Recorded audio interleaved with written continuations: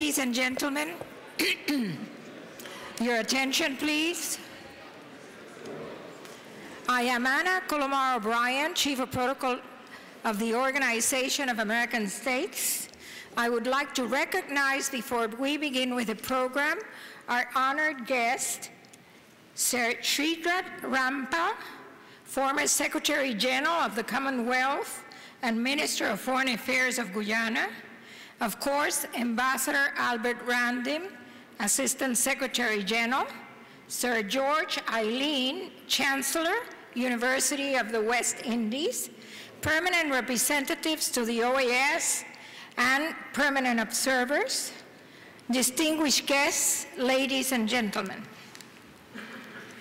We are pleased to welcome you to the House of the Americas and to this 58th lecture series to launch Sir Sridhar Rampal's memoir, Glimpses of a Global Life. This event is jointly organized by the Office of the Assistant Secretary General and the Department of International Affairs in the Secretariat of External Relations. We extend our greetings to our sponsor, Universidad de San Martín de Porres in Lima, Peru, and to the audience following via internet. We remind our public that this event is transmitted both in English and Spanish, and the equipment for the translation is available in the back of the hall. It is my pleasure now to invite Ambassador Albert Randim, Assistant Secretary General to the Organization of American States, to come to the podium to inaugurate this event. Ambassador, please.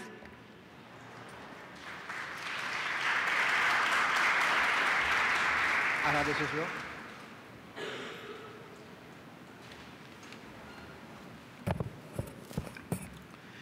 Good morning.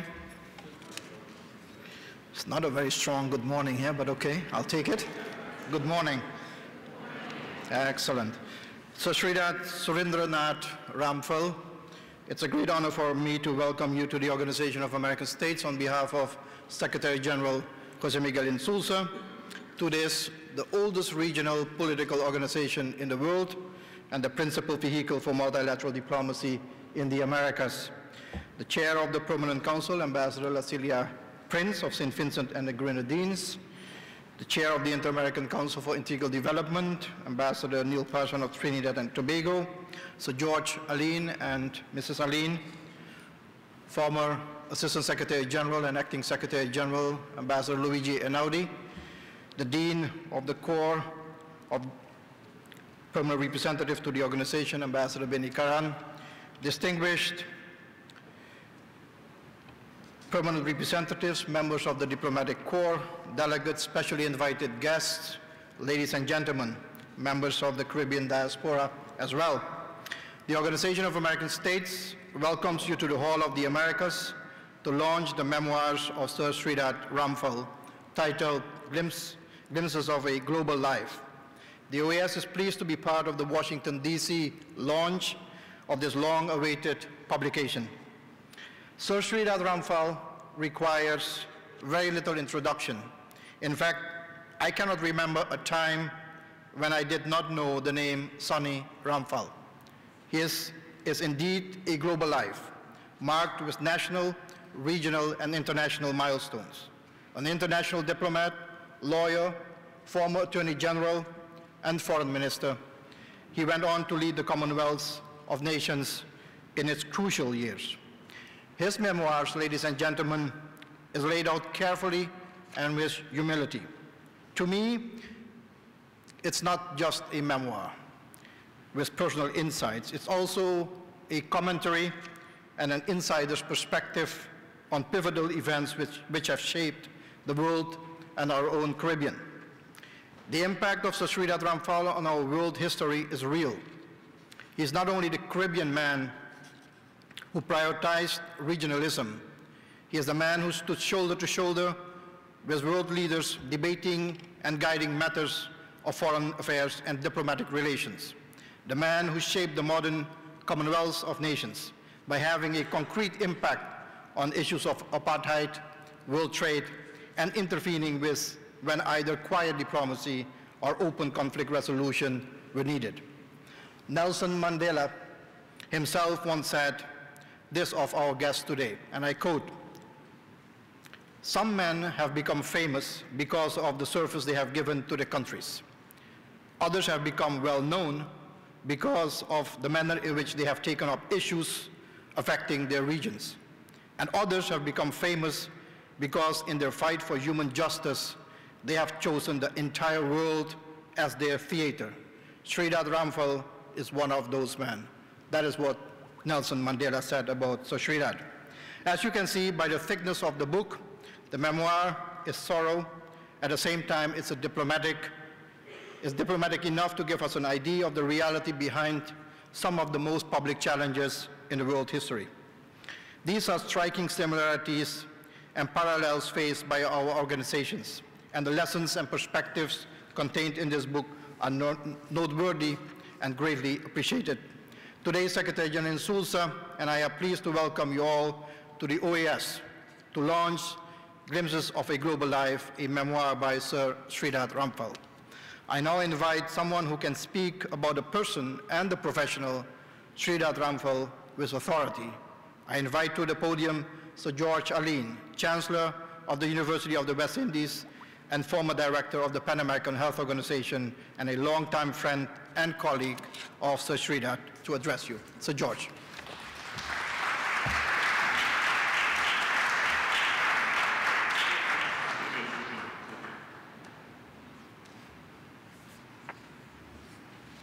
Mr. Assistant Secretary General, Sir Sridhar, distinguished colleagues of all ages, ladies and gentlemen, let me thank you, Ambassador Ramdin, for launching Sir Sridhar's book in this historic and most appropriate setting. In this place, whose walls over the years have listened to many of the wise and famous, espousing many of the same tenets and principles with which he has been associated over a long and productive public life. I was honored, and I must confess, rather flattered to receive Sonny's email asking me to speak at the launch of his book. But I admit to some disquiet at reading the opening words of the email. It began, "Dear champ, my writing is done." I immediately uttered a silent prayer that he did not really mean this, but it was an affirmation that he would not attempt such a monumental opus again. Not that his speeches and writings would be less valuable, but perhaps they'd be shorter and more pointed.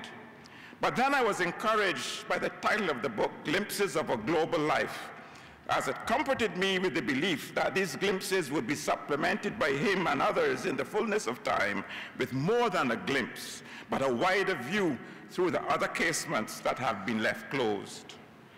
The old cliche that this book was hard to put down is in this instance very true. And the lucid description of the critical events of our time in and beyond the Caribbean, the personal reflections about himself and his family, the explosion of some of the myths of the professional spinners make this truly a work for the ages. Obviously, I can't describe the whole book, but I'll try to say how I see Sonny as a person and as a professional through the various parts of it which found loudest echo with me. And one of for me, the most lasting impressions of the book is sheer wonder at the pure artistry with which Sonny introduces and elaborates in so many places one of those concepts that is clearly for him a commandment and a canon of faith.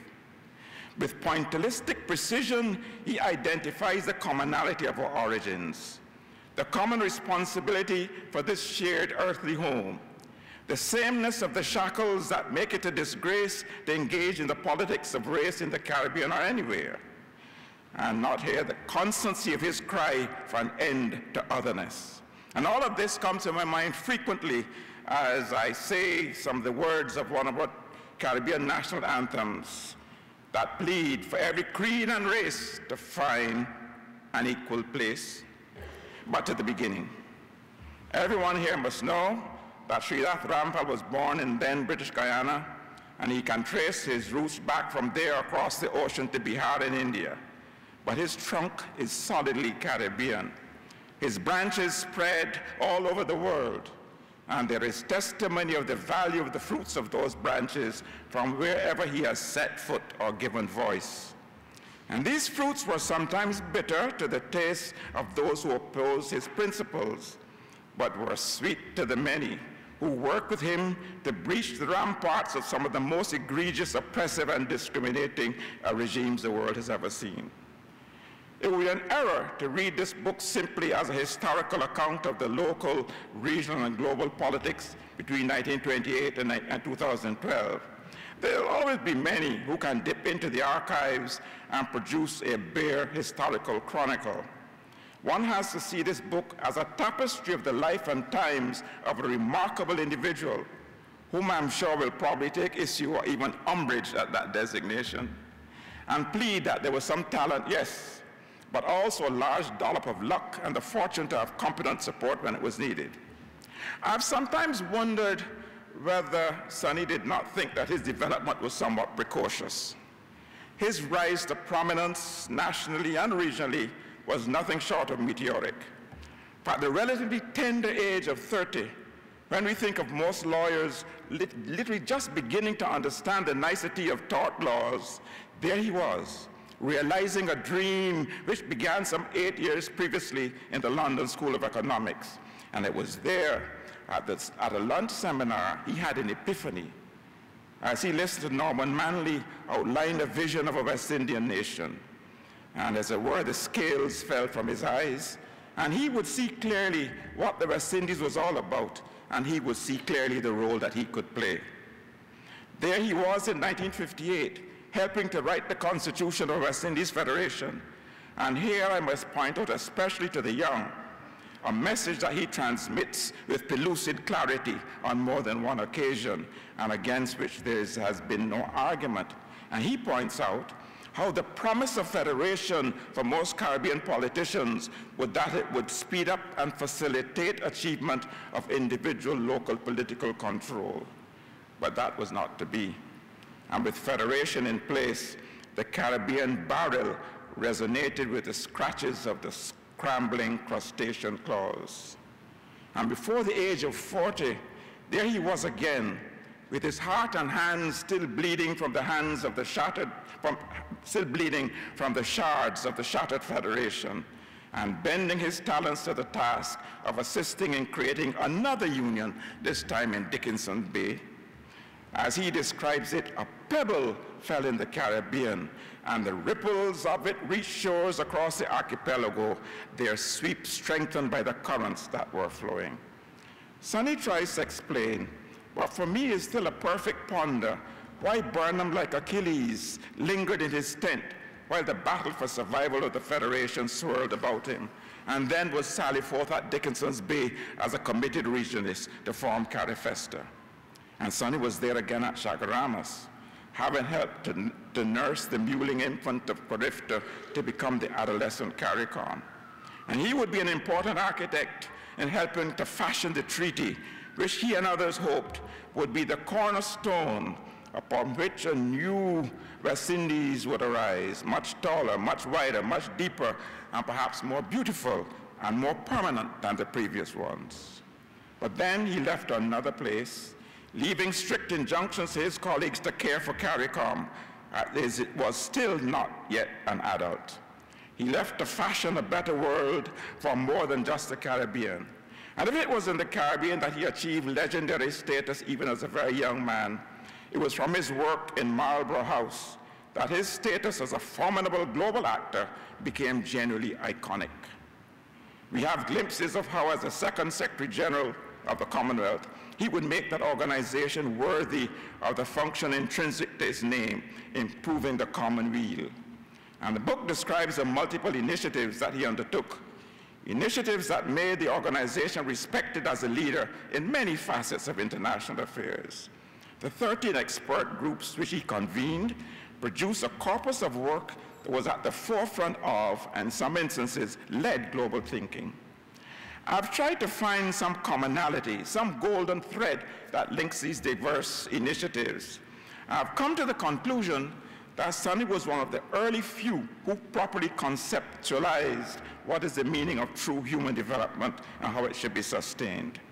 And when one analyzes the work of the 5 commissions of which he was an active member, one can discern quite clearly the preeminence of the anthropocentric view. Development is about man.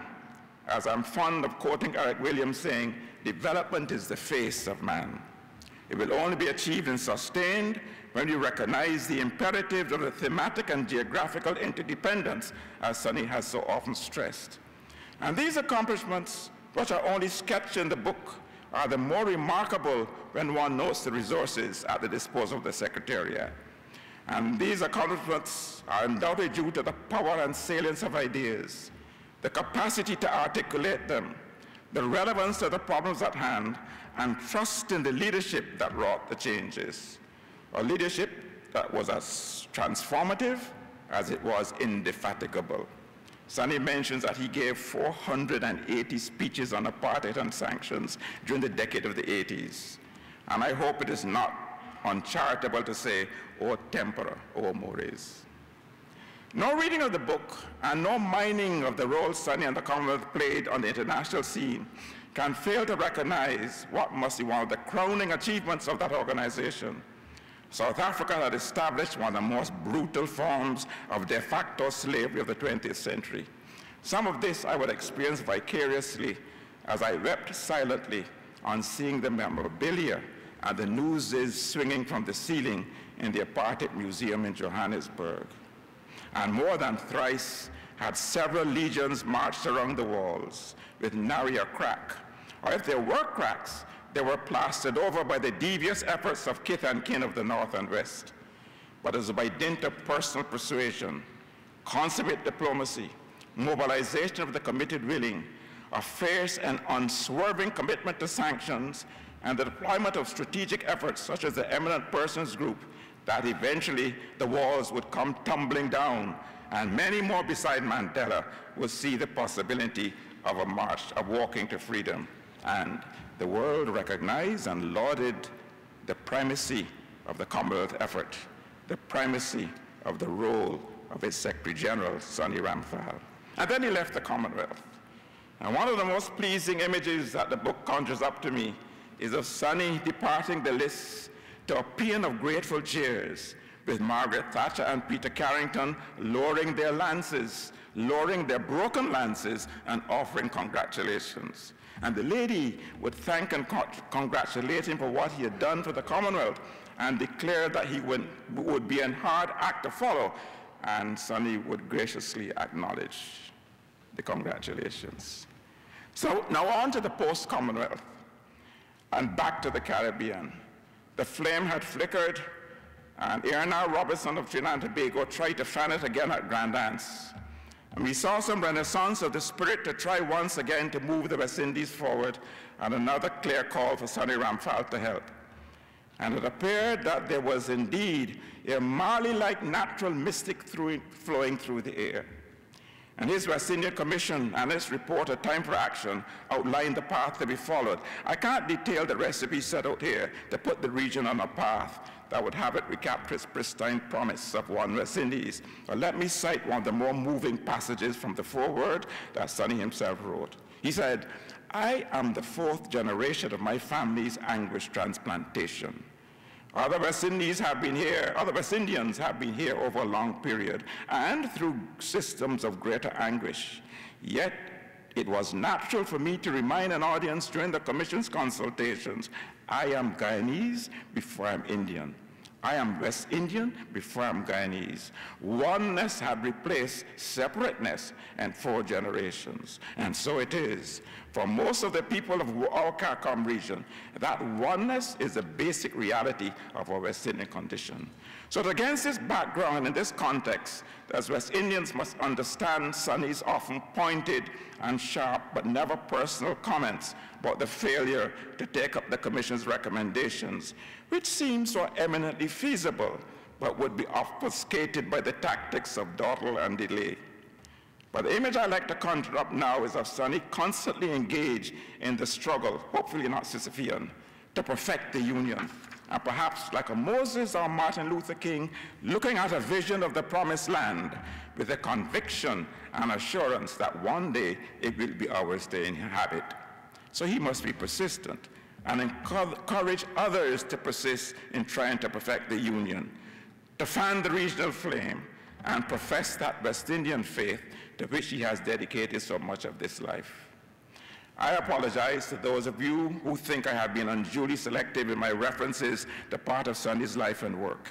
In the time I had, I couldn't do justice to his origins, his and Guyana's seminal role in the non-aligned movement, the conceptualization of the new international economic order, his negotiation of the ACP-EU Lome Agreement, a monumental achievement, if I may say so, his comments on the Grenada invasion, and I'm most culpable, of course, in not commenting on his 14 years as Chancellor of our University of the West Indies and my personal satisfaction of having him as my predecessor.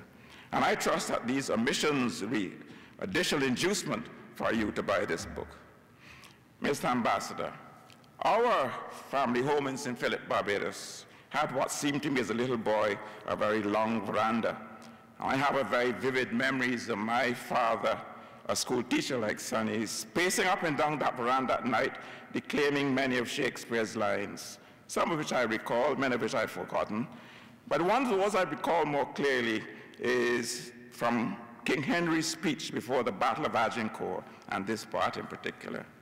He says, "It yearns me not if men my garments wear. Such outward things dwell not in my desires. But if it be a sin to covet honor, I am the most offending man alive." It is palpably clear from this book that Sonny Ramphal did not and does not covet fame or honor. Such honors as have been rightly bestowed on him came with the affirmation of the givers that they have not been sought, have been freely offered, and are richly deserved.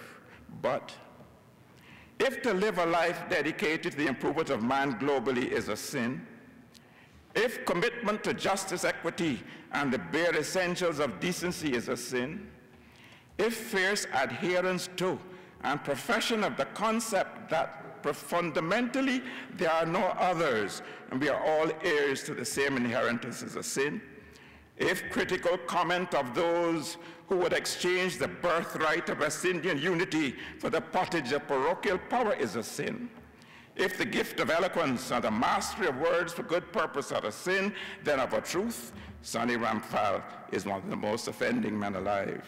But I'm sure that we, and many will read, who will read his book, will be happy to give him absolution. Thank you.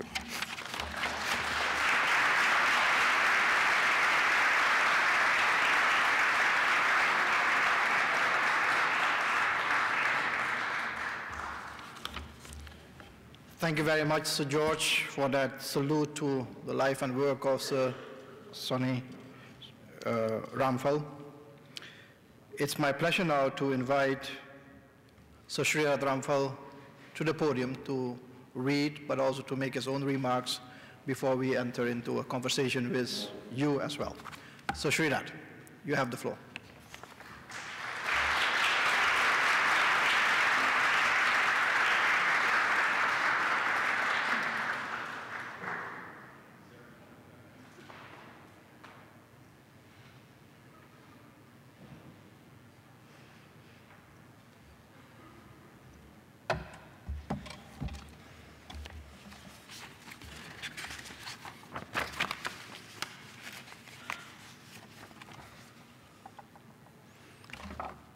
Assistant Secretary General Albert Ramden,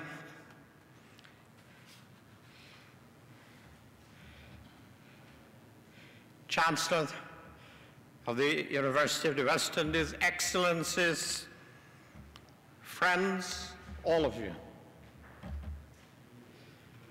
Thank you. Thank you for coming. Launches are not occasions for authors to speak. The book has spoken for them, for me. Yet, a few things remain. and some bear repetition.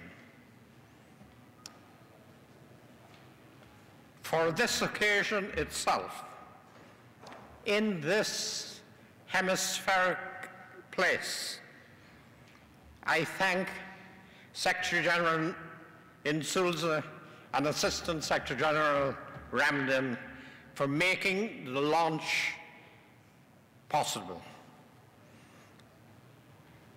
There could be no better place in this city to be invited to do so. This center of much of my global life to which the book speaks. I'm especially grateful to ASG Ramdin for the assistance he gave in making this occasion possible, and for his insistence that the process of launching the book should go forth from here. And so too to the ASG's staff, who did so much to help him fulfill his promises. There are very many benefactors who I have acknowledged in the book, and will not do so again here, save two: my daughter, Susan, and her husband, Sir Ronald Sanders. Without them, and rather especially without Ron, although they would both deny this, I could not have launched this memoir now. But very special to this occasion, my gratitude is to the Chancellor of the University of the West Indies, Sir George. Gratitude to him for his presence here today and the generous words he has spoken. I know that he has just endured the joyous but Herculean task of innumerable convocations on the campuses of his archipelagic university. It is generous beyond words that he has spoken here. I am deeply grateful, Sir George.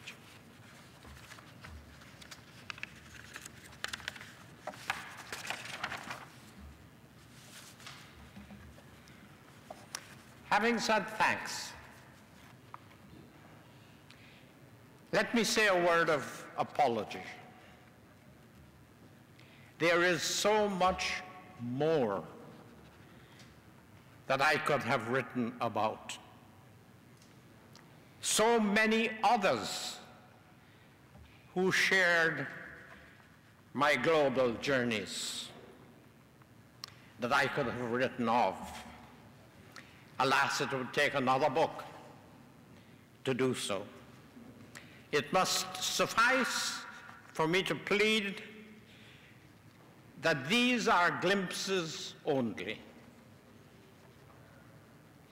and to hope that in their own way they will help to conjure up, especially for those who shared them, some of what is left out. Let me end this opening with sharing a few short passages with you, as the program dictates. Authors are not expected to start their writings save with words taken from others that adorn what are called the book's flyleaf. I chose two quotations, and I will read them for you because, if only subliminally, They influence the writing. The first is from Gabriel Garcia Marquez. As I explained, born up the South American coast to the west of Guyana, the year before I was born. What he wrote was this: what matters in life is not what happens to you, but what do you remember and how you remember it. The second is from a Guyanese playwright, Michael Gilles, who in a poem wrote, "Old men should write, not the young in their prime. Their pasts are too shallow to enfranchise them. Just so they write of lasting things, not whine about love's fleeting red-nosed bordered hem." They both encouraged me. And now for the substantive passages from the book itself. My first passage has shades of this hemisphere itself. It is from chapter 18, which is called Leading a Wider Unity.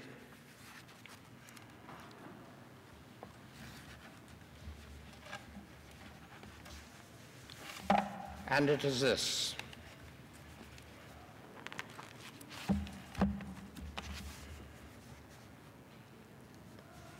a small episode in 1974 in the area of US-Latin American relations reaffirmed for me that small states without conventional power, that for small states without conventional power, principle offers diplomatic clout and earns respect. This 1972 action, with which I had been so closely involved, of breaking the diplomatic exchange embargo against Cuba through joint action by Barbados, Guyana, Jamaica, and Trinidad and Tobago, had lifted the self-esteem of West Indians, not as an ideological statement, but as an independent stand on the side of justice, American anguish notwithstanding. 2 years later, I was involved in another such assertion of universal values at the conference of Tlatelolco in Mexico in 1974. Just a few of you here may remember it. It was a time of Henry Kissinger's ascendancy in world affairs, and he had chosen a meeting of Latin American foreign ministers to unveil and secure approval of a scheme for what he called the Community of the Western Hemisphere. He had apparently squared the proposal with his host foreign minister, the foreign minister of Mexico, Emilio Oscar Rabasa Mishkin. But he had squared it with no one else. I represented Guyana, and Foreign Minister Dudley Thompson of Jamaica was with me. Kissinger spoke at the public meeting opening the conference and announced his proposal.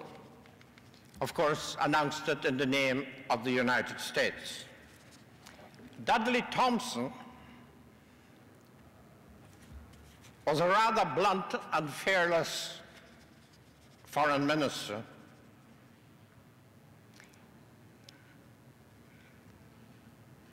who was a young lawyer, had been on Jomo Kenyatta's legal defense team in Kenya during the Mau Mau period. He and I were equally troubled by Kissinger's proposal and established at the manner and astonished at the manner of the presentation for decision. To make matters worse, Canada, to whom we were very close, was not then a member of the Latin American family and was not therefore at the meeting or within the compass of the proposals. And Cuba, of course, was neither there nor did the US intend it to be in the community. When the matter came to the floor for discussion in closed session, I was surprised by the lack of Latin American complaint. Apart from Thompson and me, the only other strong objection came from the Venezuelan counterpart, Aristides Calvani. I spoke in a fashion Kissinger had to respect, making the case that the community of the Western Hemisphere was not at all. Since in an association of such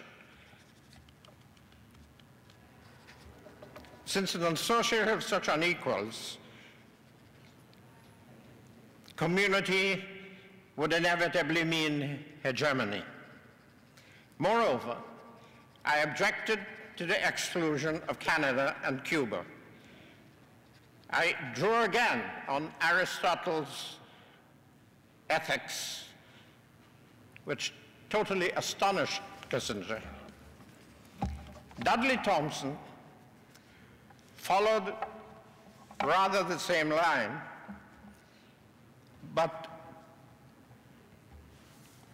more robustly.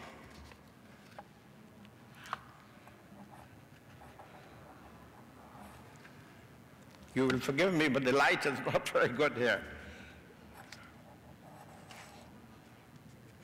And he was particularly trenchant over the exclusion of Cuba, treating Cuba as a four-letter word was the way he admonished Kissinger.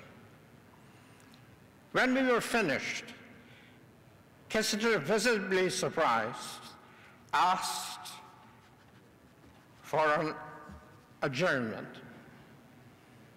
And he sought out Dudley and me in the coffee room, asking without rancor and in his rather bluff way, "Who the hell are you?" I thought I was coming here to meet a bunch of Spaniards, and you turn up. I'm going to withdraw the proposal. And on the resumption, that is exactly what he did. Rabassa Mishkin was crestfallen, but I believe that most Latin American ministers were relieved that we had belled the cat. In the third volume of his memoirs, Years of Renewal, writing of that Tlatelolco conference, Kissinger wrote this: "I had perhaps used too grandiloquent a phrase for what was really a system of closer Western Hemisphere cooperation. And he acknowledged that what troubled them, the Latin American foreign ministers, was the concept of community. Clearly, they feared that the United States had found a new formula for its traditional hegemonic aspiration. End of quote. It was a gracious withdrawal. But there was more. In concluding his account of the Tlatelolco meeting, Kissinger wrote in that book, Gibson Barbosa, the foreign minister of Brazil, proposed that the English-speaking members of the conference try their hand at an alternative communique, and that Foreign Minister Ramphel of Guyana and I, Kissinger, serve on the drafting committee.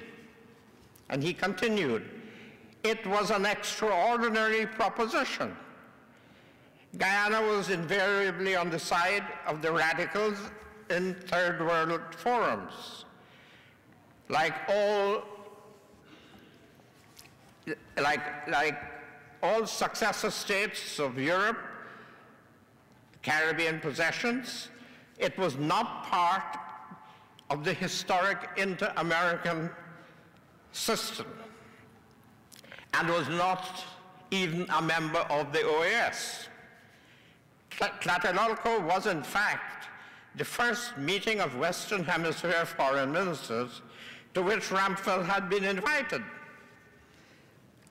On the other hand, Guyana had border disputes with Venezuela, with respect to which the United States' goodwill might prove useful. Above all, Ramphel, whose command of English was awe-inspiring, and who was as charming as he was eloquent, hugely enjoyed his pivotal role.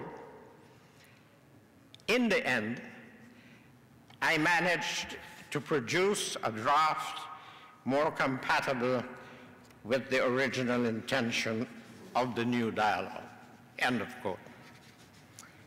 Later, when I saw the UN Secretary General Kurt Waldheim at the meeting of the UN General Assembly that followed Tlatelolco closely, he told me that Kissinger had recounted the episode to him and told him not to tangle with Ramphel. Although, altogether, it was good for Caribbean self-confidence, and it was good for our standing in Latin America that we had taken him on. That is the end of my first passage. My second is rather shorter and very close to this city itself. It is this, from chapter 17.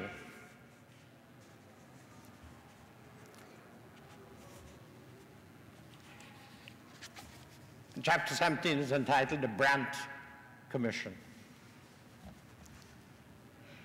We were not without varied perceptions even among members of the Commission. When first I spoke in the Commission,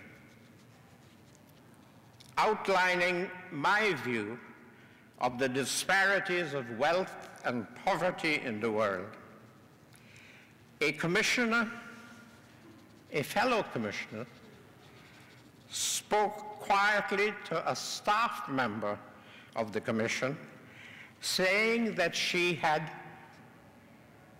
not before heard a communist speak. She was told that Sonny Ramphel is regarded in the developing world as a moderate. He is not a communist. She was Katharine Graham, the owner of the Washington Post, and a rather sophisticated modern woman. But such talk was entirely outside her ken. She would discover reality in the course of the Commission's work, and she would become a valued member of the Commission. But such was the gap in perception outside one's cloistered circle. And it was so, of course, in much of the world. Katharine Graham and I were to have another interesting encounter while we served on the Commission, although it was one that had nothing to do with the Commission or its work. The Commission meetings were held all around the world. After the opening session in Germany, we met in many other places, and one of them was in Kuala Lumpur. And en route, we had a roundtable meeting in New Delhi. On the 19th of November, an agitated Kay Graham hailed me on the steps of the Ashoka Hotel in New Delhi, where we were staying. Her Washington Post editor had called to tell her of mass suicides at Jonestown in Guyana on the 18th of November, and to urge her to make the most of my presence in New Delhi to illumine the story. I was slightly ashamed to tell her that I had never heard of Jonestown or of such a settlement anywhere in Guyana. I ventured a wild guess that it might be far down in the south near Brazil. I was not sure what Mrs. Graham told her editor. Jonestown turned out to be in the furthest northwest of the country, near Venezuela. I took comfort in my ignorance, which, as it turned out, was shared by the vast majority of the people of Guyana, who had no idea that Jonestown existed, or of the American who formed and led its bizarre settlement, or of the weird man who headed it. That is my second passage. My third is rather different.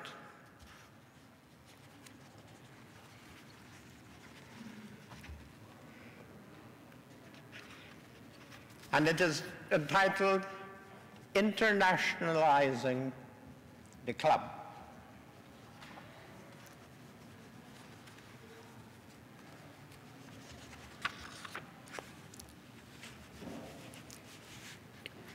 In March 1975, within months of assuming office, I discussed with Commonwealth permanent representatives at UN headquarters the idea of formal observer status for the Commonwealth Secretariat at the General Assembly. This would be symbolic of our internationalism. But on a more practical level, it would give the Secretariat an entitlement to all the documents of the Assembly and to be represented in an observer capacity at all meetings of the Assembly. The idea was warmly welcomed. In 1957, I was pleased to have attestation of this from a dispassionate source, a source beyond the Commonwealth. In that year, the West German president, Richard von Weizsäcker, on a state visit to Britain, had this to say about the Commonwealth. The Commonwealth is not against anyone. It is a source of common service and of common sense in the world where that quality is sadly lacking. It cannot negotiate on behalf of the world, but it can caution the world and can help the world to negotiate. The more the Commonwealth preserves its cohesive nature across the oceans and the continents, the better for all, including our own community. This was not a small endorsement of the Commonwealth. It had significance beyond itself, and all the Commonwealth was proved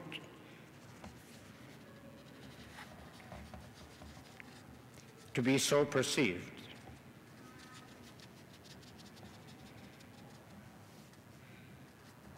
But there is such a thing as throwing out the baby with the bathwater. And that is the risk when we discard entirely the notion of the Commonwealth Club. In January 1987, I found myself speaking in Toronto to the Empire Club of Canada. My hosts were not throwbacks to earlier times. I was sure that the club's name in no way inspired veneration of things imperial. Like the Commonwealth, the club did emerge from empire. And like the Commonwealth itself, it did not disown those beginnings, but both, like a butterfly,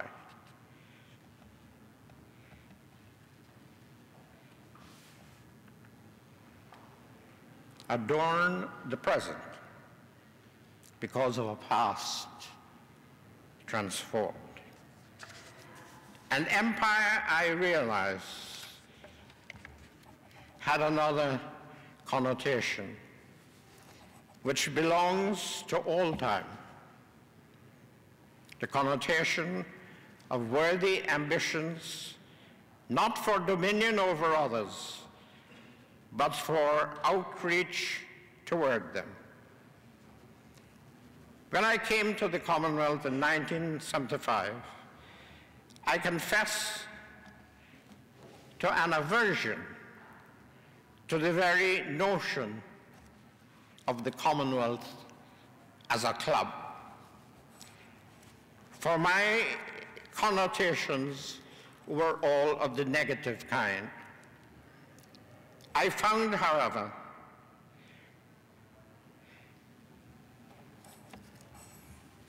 that these were part of the Commonwealth, that there were parts of the Commonwealth where they were more enlightened than I was, and nowhere more so than in Africa. On my first visit to Tanzania,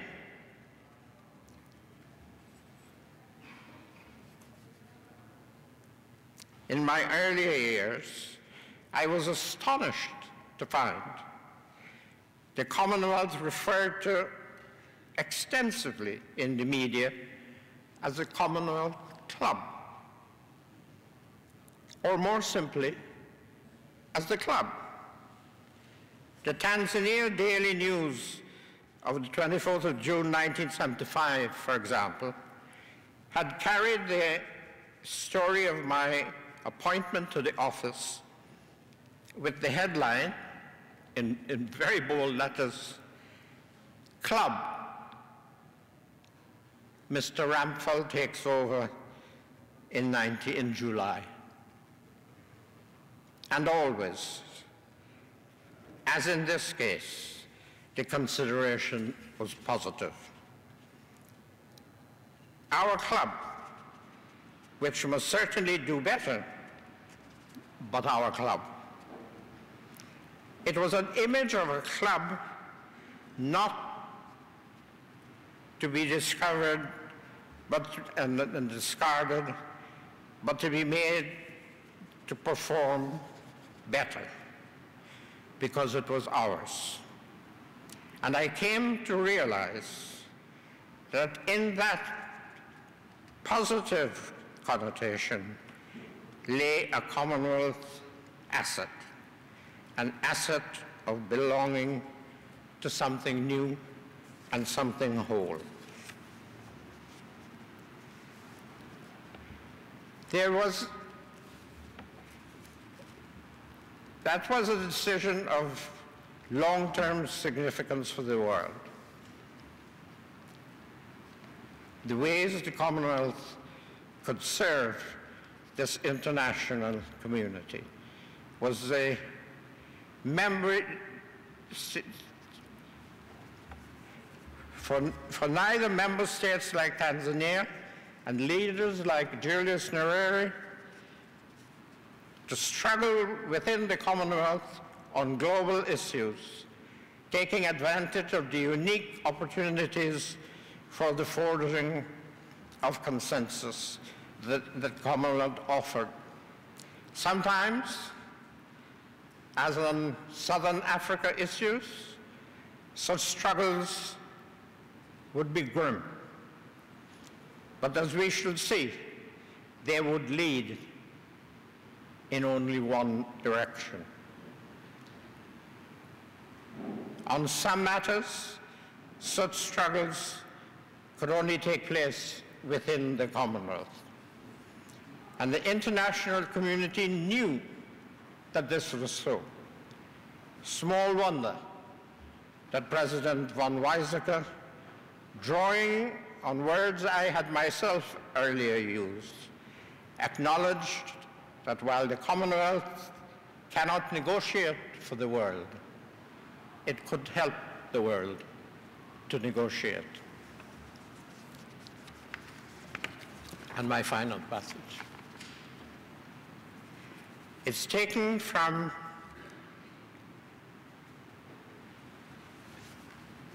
the near final chapter, 24, entitled Mandela's Freedom. And it is this.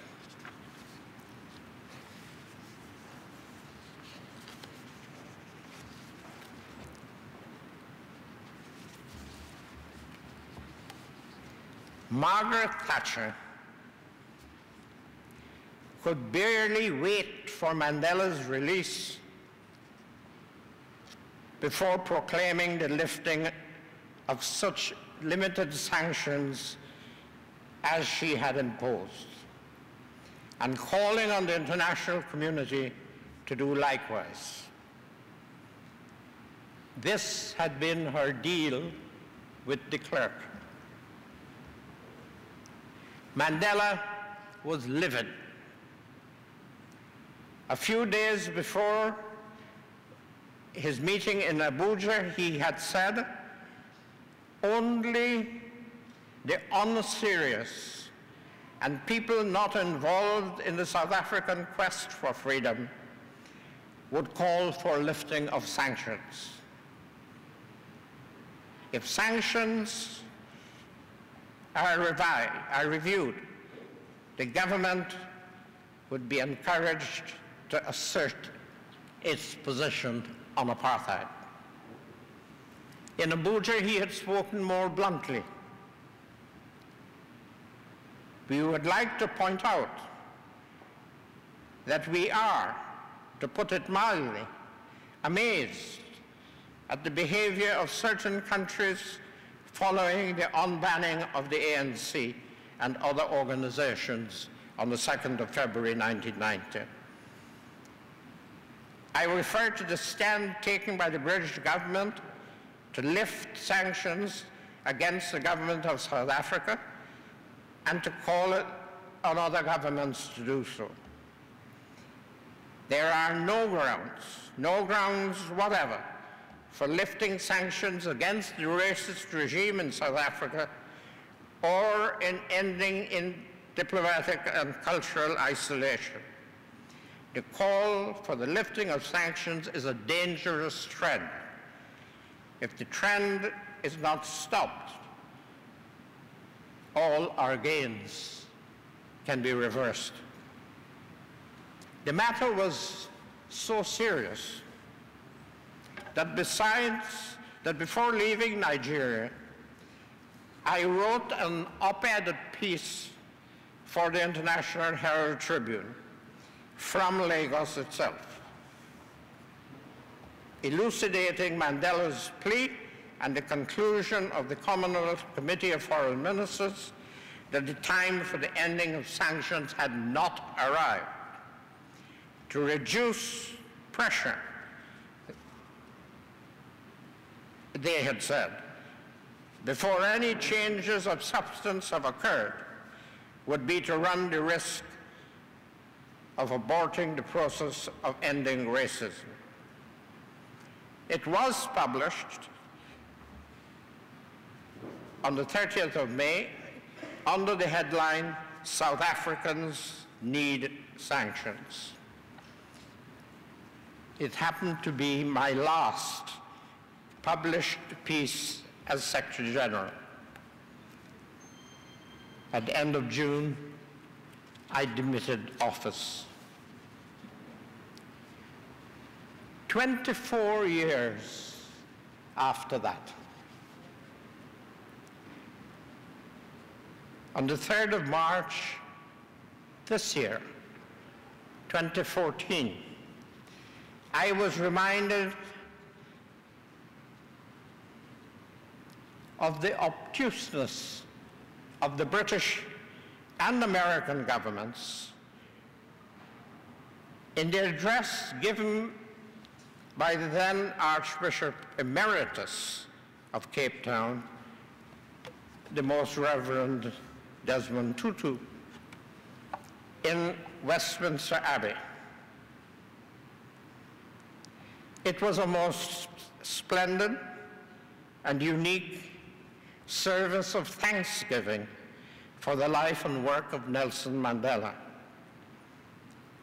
held, as the Dean of Westminster said, in the name of the people of South Africa, of the United Kingdom, and of the Commonwealth. I was privileged to be there in that place of honor with my granddaughter. Desmond Tutu was characteristically gracious, but he specifically recalled, even in that moment of atonement, the following: what would have happened had Mandela died in prison, as was the intended hope of the upholders of apartheid? I suppose most would have regarded him as no better than a terrorist. Persons in high positions in Britain and the US did dismiss him as such. Mercifully for us and God's world, Mandela did not die in prison. And this is due very largely to the amazing anti-apartheid movement. I use this great pulpit, he said, to say on behalf of our people, thank you, thank you, thank you. I visited number 10 Downing Street and the Oval Office in Washington.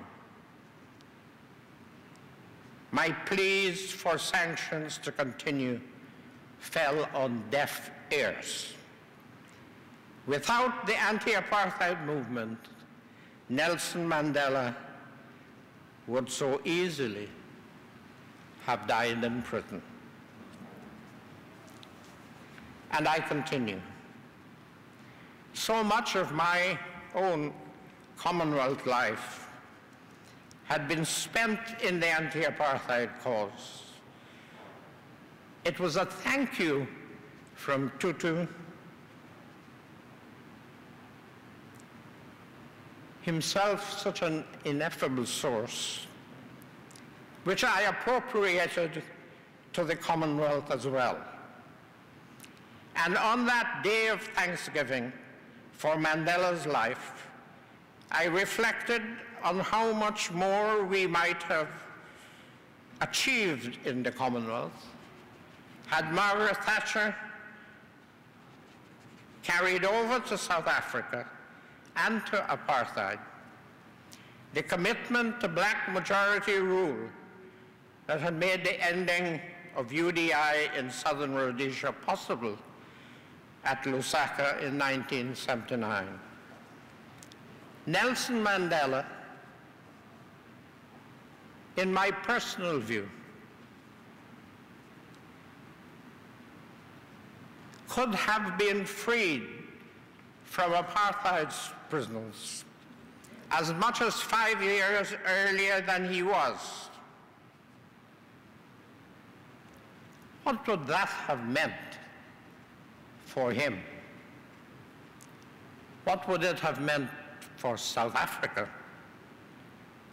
What would it have meant for the world?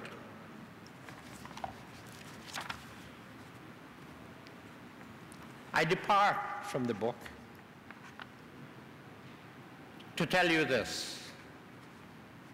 Immediately after that service, I wrote Desmond Tutu in Pretoria to say how wonderful he had been in the Abbey. His reply came a little too late to be included in the book, but I share it with you here, for I think it was meant for lots of you. My dear Sonny, he wrote,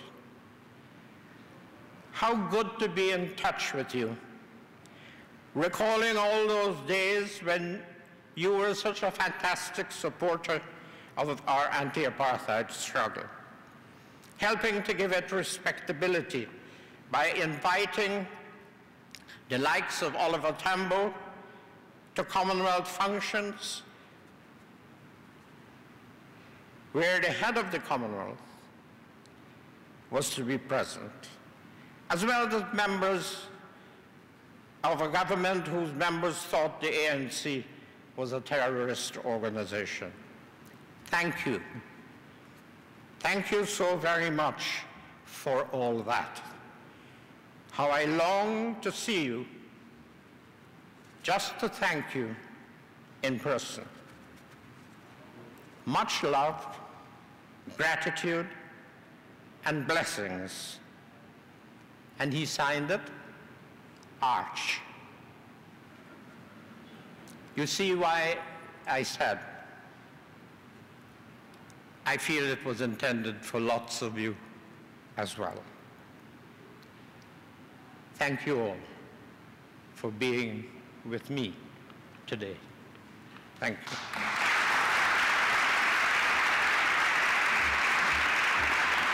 Thank you very much. Would you care to take a couple of... Yes, sir. Yeah? Thank you very much. We'll take a couple of...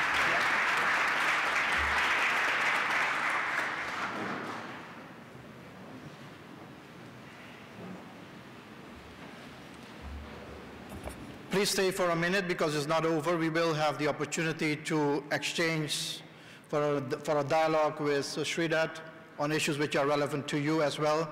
We have heard so much, and there are a couple of issues which I'm sure you would want to raise with him or get his perspectives on. So bear with us for a minute. Thank you.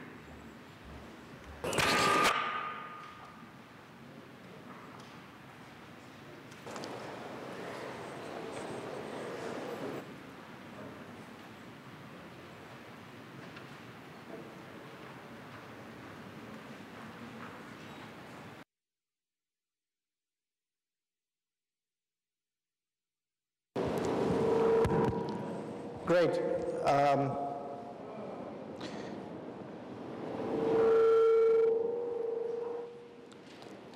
Thank you very much for those words, Sridhar, and I think a lot of history, a lot of important events globally.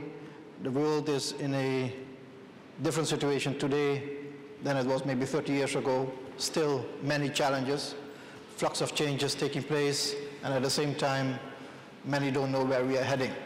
So maybe time for another global commission to deal with issues. So Sridhar has been member of all the global commissions which were established by the United Nations, and I believe the only person to be in that capacity, dealing with apartheid and other issues, the development of the world. I have some questions for myself, but I wanted to provide the opportunity to the audience to ask questions or to raise some issues which Sridhar can give a perspective on. Anyone wants to start? Ambassador Luigi Einaudi. Thank you. Thank you very much. It's a privilege to be here again in the presence of a great international servant. I was present when the then Foreign Minister of Guyana took on the Secretary of State of the United States. I was sitting with Henry Kissinger when Sonny Ramphal cited Aristotle and used Aristotle to explain that community among unequals is impossible. I would like to make 2 or 3 quick comments on that. First of all, everything that is in the book about this is correct. As they say, an eyewitness support. The second point is that the reason Henry Kissinger remembered Sonny Ramphal, and not, for that matter, Dudley Thompson, or any of the Latin Americans, some of whom were also resistant or amused at the American change of language that Kissinger represented at that moment, at that meeting. I'm sorry, I'm getting older and I've just lost the thread. Yes, the reason he remembered Ramphal was that Ramphal did not take him on with 4-letter words. Ramphal took him on intellectually with concepts, and in doing so demonstrated one of the great strengths of the Caribbean. The pleasure this morning of listening to my friend Sir George Alleyne quote Shakespeare. It is possible to come from the Caribbean and project a sense of universalism that we Anglo-Americans can recognize and respect. And I think that I would also add one final thought here. It is that when we are so bearded, it has to be carefully done. I remember one Caribbean talking to another American Secretary of State and referring to man's injustice to man, which is Bobby Burns. But the American thought it was Karl Marx. So one has to be careful. But if one is also intelligent and precise and intellectual, it is possible to have an impact. And one of the things that you did not mention, sir, that was a consequence of your standing up to Henry Kissinger, is that he came back to Washington and he reorganized the State Department with a program called GLOP, Global Outlook Program, because he felt that his Foreign Service had failed him and had not had the outlook to prepare him to face you. Thank you. Thank you. Thank you very much, Ambassador Einaudi. Maybe time for a little bit of a revision and addition to the book on this account, because it apparently had impact on the operations within State Department. Other questions? In the meantime, I wanted to pose a question as it relates to Caribbean diplomacy. So Sridhar, you have spoken much about the Caribbean and the strengths of the Caribbean as a group of small nations, but capable of doing much more. Now, you have also been very lucid and often critical about the state of the integration process and the regionalism within the Caribbean. What's your view on it if you look at what is the current status of Caribbean integration and how we need to project ourselves in the world? You mean of Caribbean regionalism today? Today.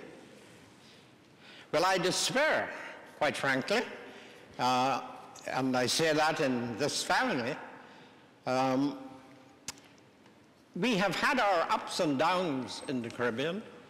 We have had the high moments when the federal dream possessed us all, as youngsters, as leaders. And then we lost the dream. And we found it again in the revival of regionalism through CARIFTA and then CARICOM.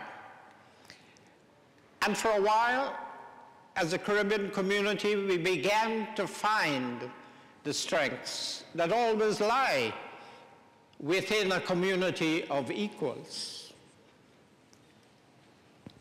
And then it disappeared. We became fashionable in the sense of believing in sovereignty, which of course has great traditional intellectual moorings, but lost our pragmatism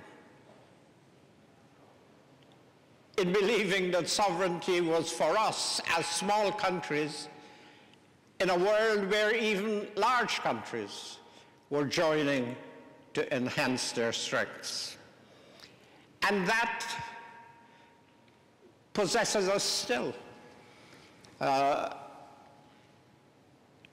So the problem that faces the Caribbean today is one which has to be rectified by another generation.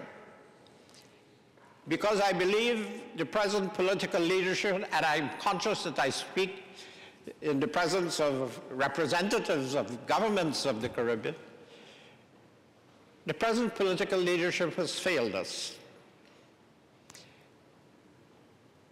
And in a universal way. There was a time in the Caribbean when perhaps one or two or three or four, of the leaders would carry the ball and sustain a passion for regionalism. There is not one today that carries that passion in a way that can infuse the whole region, so that at a time when the world is coming together all over the world, the Caribbean is falling apart. Choosing alliances wherever they seem to offer benefit, profit, ignoring the larger gains to be made in unity and solidarity. I personally believe that that is bad. I have believed it all my life. I have believed it all through the ups and downs, and here and there I had an opportunity to contribute to the uprise of the mood. Others have to take it on now, because I have no doubt whatsoever in my mind that the future of the Caribbean lies in its unity. And therefore, if the present leadership does not offer it, the next leadership must. And the younger people of the Caribbean, the social media in the Caribbean, who I believe share that sentiment, must come to the fore increasingly and make it happen. Thank you very much. I raise this issue because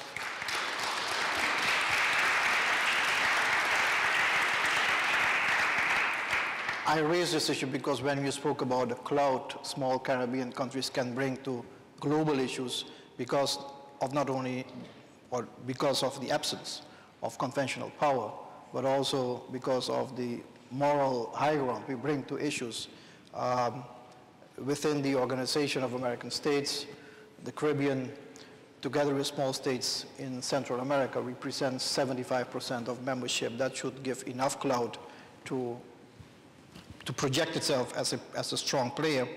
But it also answers the question which you raised in the book itself, where the Honorable Prime Minister, the former Honorable Prime Minister of Trinidad and Tobago, Eric Williams, stated, and I quote, when you said, "Have we rectified our disgraceful state of fragmentation?" And that is what you have alluded to at this point in time. So certainly a message for all of us to get back on track and towards unity and strength. The floor remains open. Ambassador Nuri from the Bahamas.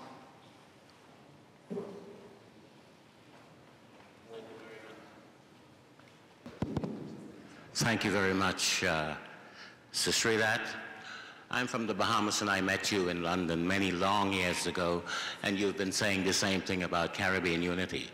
I'd like to just add one other point to reinforce what you were saying. It strikes me, as a lifelong student of the Caribbean and the unity that is necessary, that we often leave out, we the Caribbean peoples, the sense of unity at the level of financial cooperation.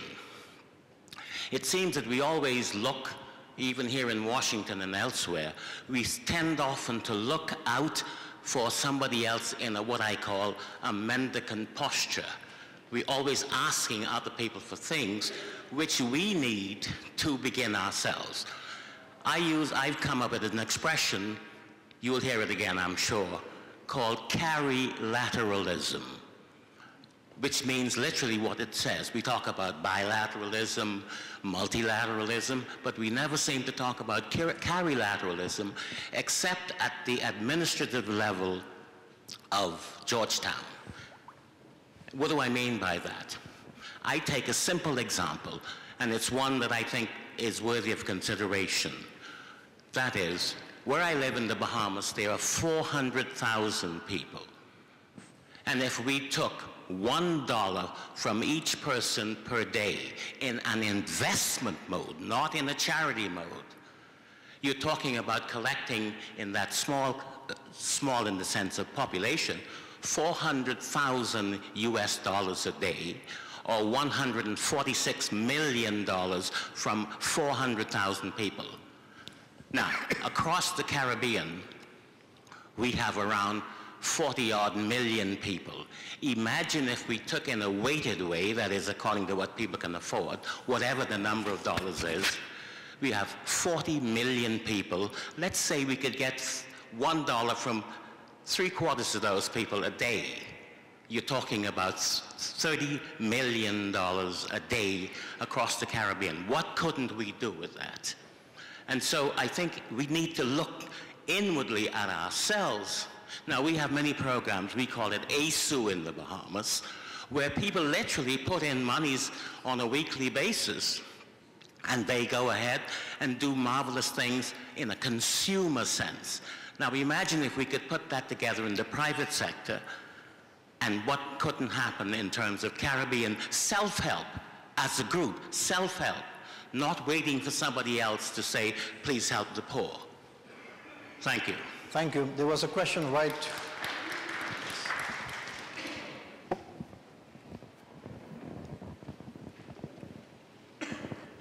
Hi, Sir Sonny, my name is Kia Penso. My question is, looking back at your, the Commonwealth mobilization against apartheid, which was, it was funny, it was in one country, but it became really a global mobilization, and it was not just an issue of one country. I mean, eventually that's how it sort of evolved. And so I wonder if you think the Commonwealth is capable of that kind of mobilization now, and where would you apply that? Where would you start a movement? What would it be for? What would be the next move? Well, the Rhodesia has become Zimbabwe. South Africa is free. Those are battles past. There is no equal of them on the agenda now. There are other issues, other battles.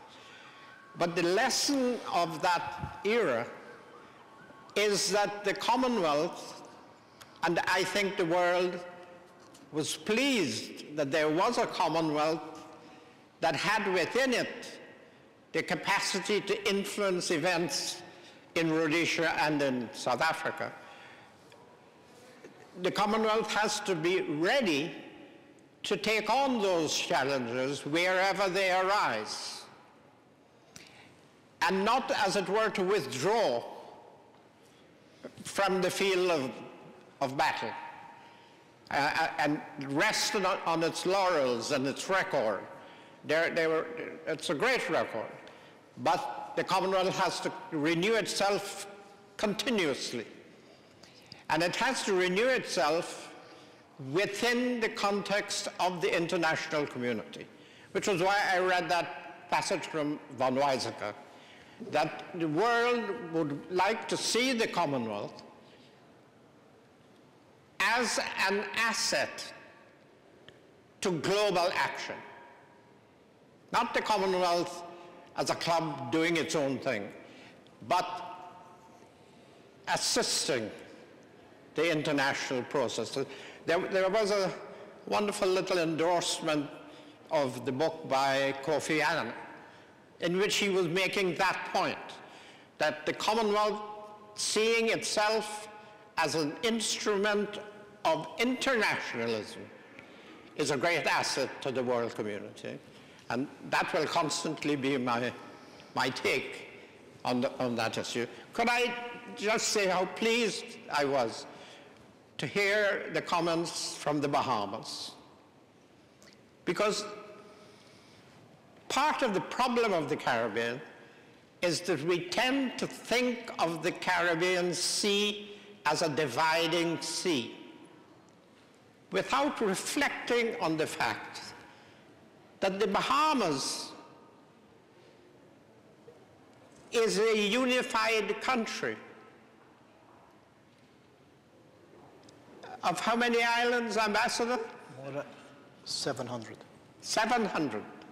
700 islands constitute the Bahamas, which is a unity in itself, despite the dividing sea. And there is a lesson that the Bahamas can give to the rest of the Caribbean. My complaint sometimes is that the Bahamas rests on its achievements and doesn't chastise its neighbors enough into learning from that example how an archipelago can come together into a unity. So thank you. Thank you very much. We have two more questions, one on the left, one on the right, quite balanced, but the lady first. Firstly, thank you so very much, Sir Ramphal. Thank you so much for your work, and I implore you to continue to work with us as we move towards Caribbean integration. Beyond Ambassador Ramding's question about our current state of integration, what do you offer in terms of opinion in light of the CSME that's already in place and trying to move forward? What will you say with light of that? It's about the single market and economy, whether that part of the integration process, how we can move that further. Are you asking how we can use the market economy to drive our individual island economies, or the market economy? What's already in place in the CSME to bring us together? Well, there are others here better qualified. Chandra Hardy, who has been through all this in the World Bank. That is the whole theology of integration. How can we use the principles, the practices of a market economy on a larger scale so that we help each other? I give you a practical example.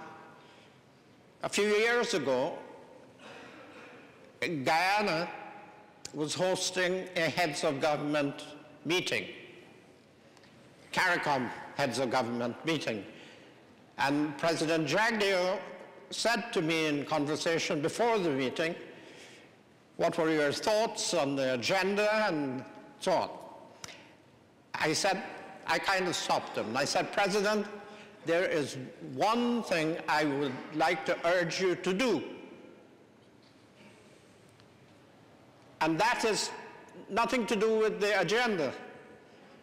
I would like you to take your fellow heads of government around this town to its public markets and show them the abundance of food that is available and is thrown away before you sit down to talk about a program of food security. That is what I mean. That is integration. We talk about food security in the Caribbean, and the Caribbean has an abundance of food. What it does not have is a capacity to make that food available. Instead, supermarkets everywhere, and this is not common to any one place. I live in Barbados, it is there. It is so in Trinidad, it is so in Jamaica. They order the same food from Miami. And it comes in refrigerated containers to our islands, who then throw away the food that we produce. Now, until we can deal with practical issues of that kind, how are we going to make a reality of integration? Thank you very much. There is another two questions, but before we go there, you raised an issue which is of hemispheric interest today, especially in this moment where we are heading towards the next Summit of the Americas with the political leaders. You played a key role in the strengthening of relations with Cuba and CARICOM. In the context of what is happening today in terms of having Cuba back around the table of the inter-American system, what's your view on that? As you can reflect a little bit on what was the relationship between CARICOM before and since then it was reestablished. You mean with Cuba? With Cuba. Well, of course, I think Cuba should be for West Indians a memory of pride. We took on the United States, we took on much of the hemisphere in establishing diplomatic relations with Cuba. In 1972. And we did it and succeeded in doing it because we did it together. It wasn't just Guyana. It was Guyana and Jamaica and Barbados and Trinidad, all together, saying, we are going to establish diplomatic relations with Cuba. Finish. What happened? It broke, it ended the hemispheric diplomatic isolation of Cuba. We must do so again. We did it as a matter of principle.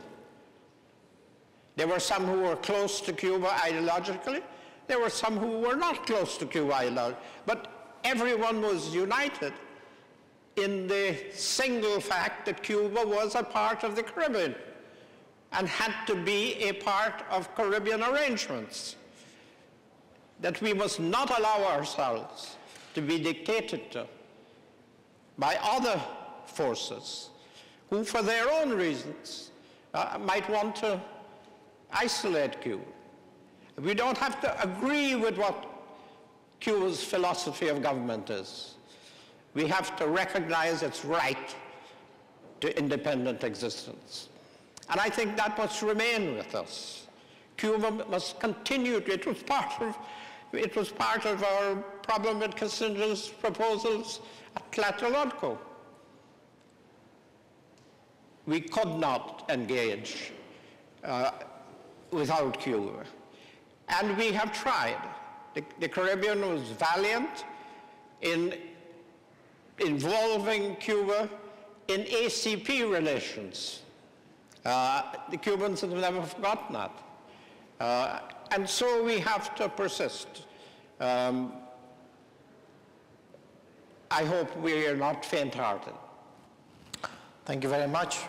Questions? Good morning. Mr. Ramsaran. My name is Ashok Ramsaran. We share a common heritage. I was also born in Letterkenny. You mentioned that politics and profits overwhelm principles, pragmatism, professionalism, and failed leadership contributed to many of the demise in the Caribbean regions of smaller countries. Do you think that lack of a common pain, a common agenda, a common problem can lead to complacency that contribute to a lack of proper agenda for change? I'm not sure I've got you correctly. Do I believe that normally, if there is pain, there's action that leads to change. Do you think that the lack of pain, where you have all these amenities that are flown in from everywhere in the world, which you mentioned, from Miami to Barbados, and the flat world which we live in, sharing common information throughout, and a new generation on the internet, do you think that we have, in the Caribbean, in the small countries especially, neglected to look at a common agenda of problems?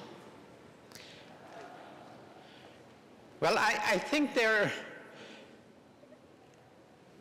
Caribbean people recognize that their future lies beyond their islands, and for this purpose I regard Guyana and Belize as islands. And they have a choice.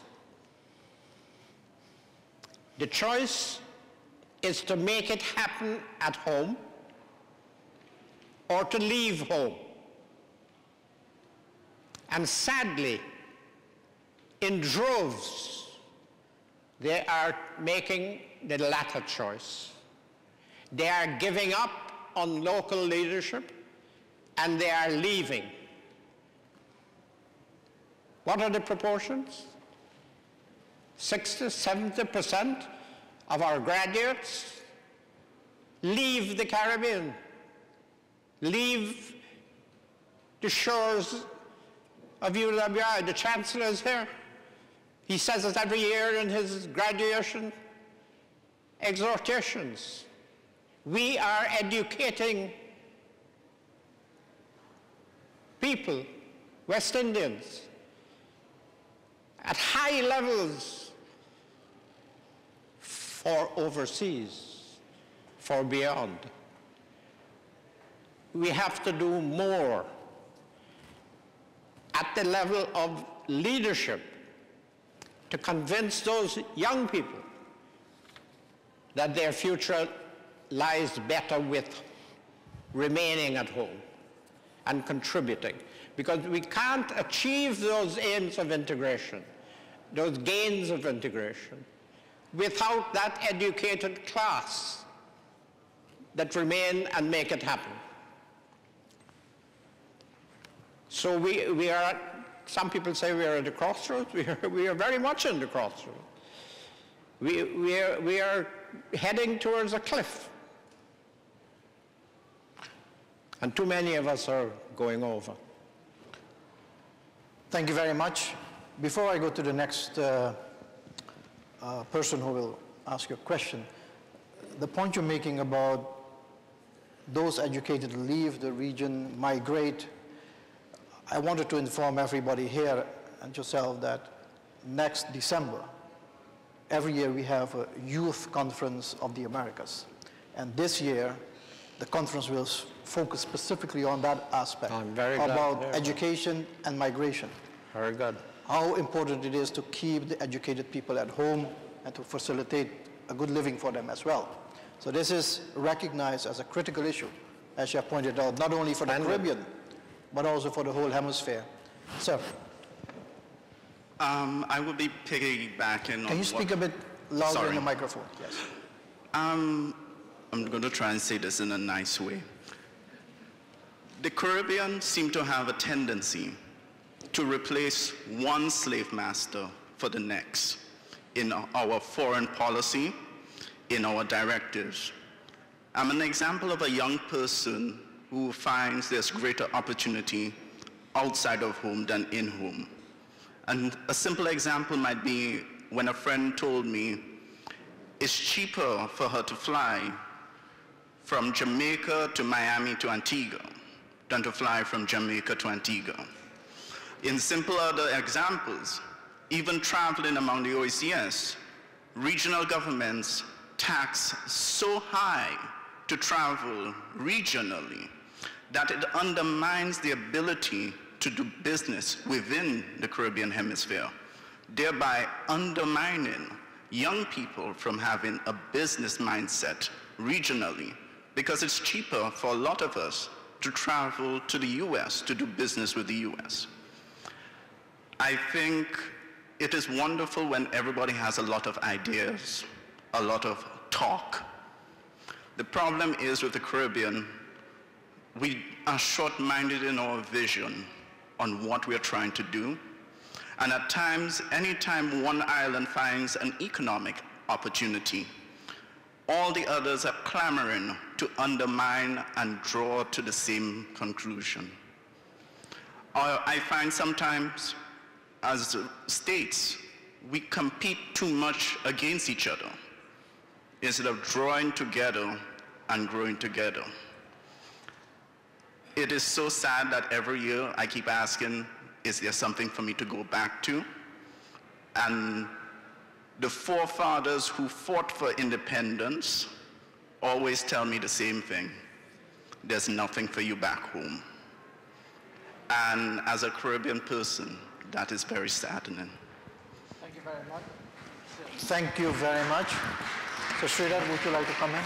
No, you have described reality. What I would urge is that you speak up more within the Caribbean itself.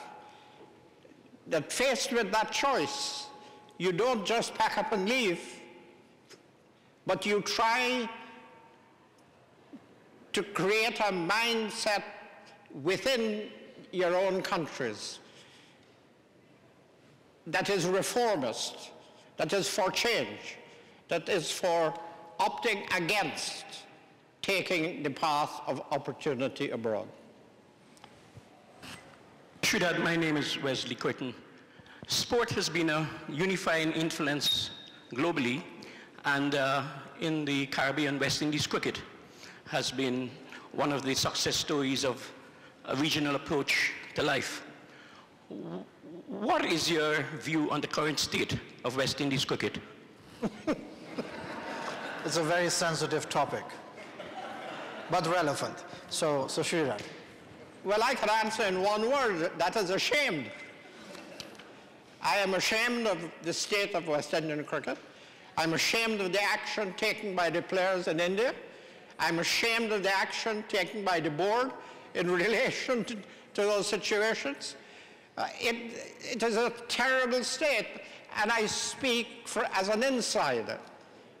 Had the Caribbean implemented P.J. Patterson's report nearly 10 years ago, we wouldn't be in this mess now.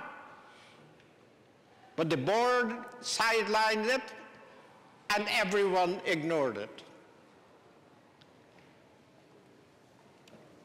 Now, the situation is much worse.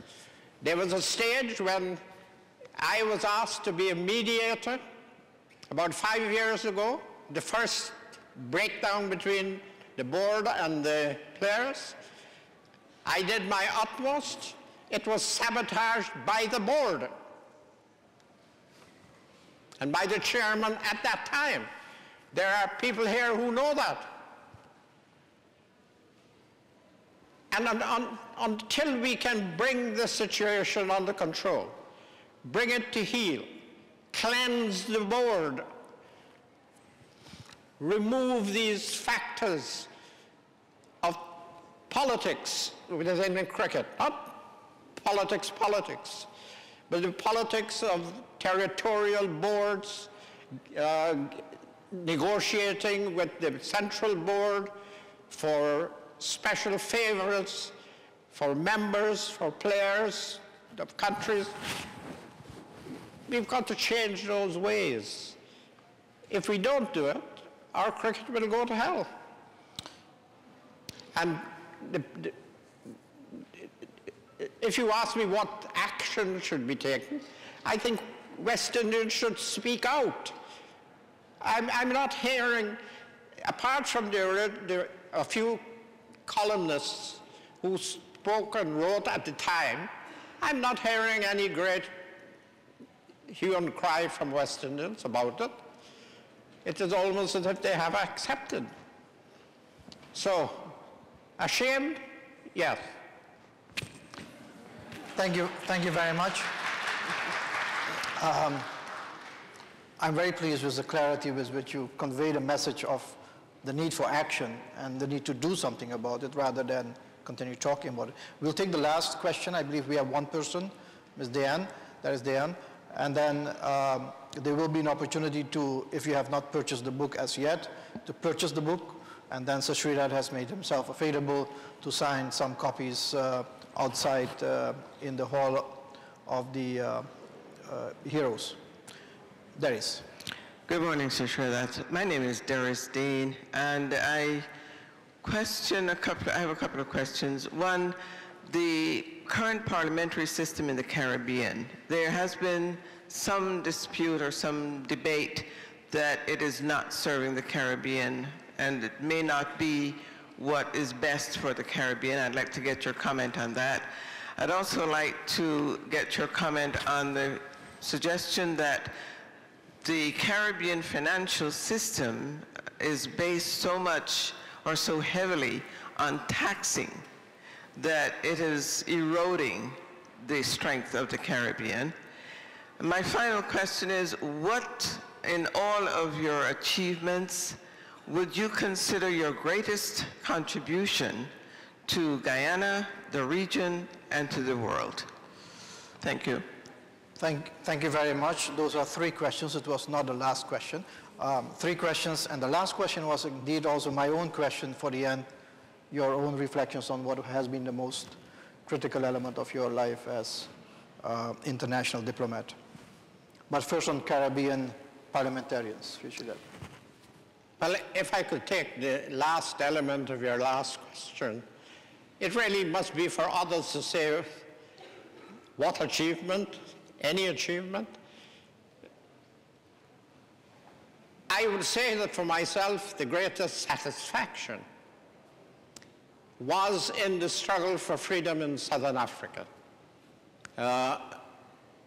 It was the greatest challenge that I faced in my international life, my global life, and we succeeded.